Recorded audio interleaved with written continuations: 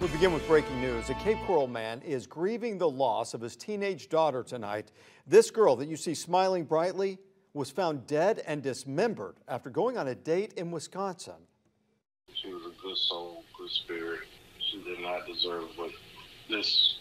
I know God doesn't make mistakes. But this is a hard one. Thanks for joining us on the Night Beat at 11. I'm Russ McCaskey.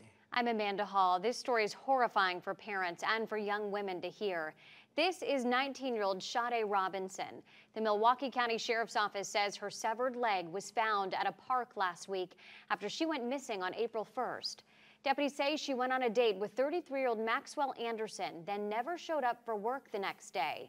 Tonight, Anderson is charged with first-degree intentional homicide, mutilating a corpse, and arson. The Night Beat's Amy Gallo joins us live outside Ida Baker High School, where Sade went to school for a couple of years. And Amy, you spoke exclusively with her father, who is still in Cape Coral. What does he want the community to know about her life? He wants everyone to know what a beautiful and kind-hearted soul his daughter was. He shared a story with me of a time that he and Sade went to the fair together, and he had just given her her allowance. And on the way there, she noticed a man on the side of the road with a sign who seemed like he needed some help. So she begged her dad to roll down the window and proceeded to give that man her entire allowance. Her dad says this is just one of the many stories that he can tell to show what a good soul his daughter was. Ask anybody about Sade Carlina Robinson, and you're sure to hear about her beautiful smile. She just like me, like to laugh, put smiles on people's face. A beautiful smile her father will never get to see again. She was a good soul, good spirit. She did not deserve what this.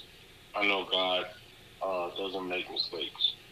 But this is a hard one. 19-year-old Sade was found dead and dismembered about 2 weeks after going on a first date in Wisconsin, where she lived. I was still hoping that my little girl was still here. That's all I had to hope for. And when they called me and told me that my DNA was a match, my world crashed down. And it did for everyone who knew her. She was somebody who did not deserve that. What happened to her?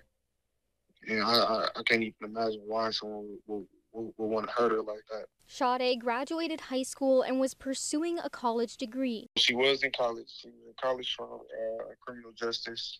She was actually supposed to graduate next month.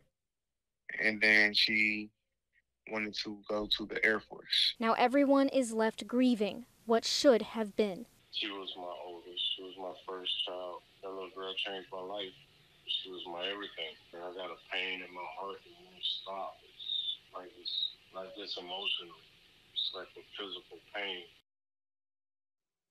Both Sade's father and her friend now hope that the man who did this gets what he deserves. And as for her friend John Trey, he told me he hopes that man rots in prison.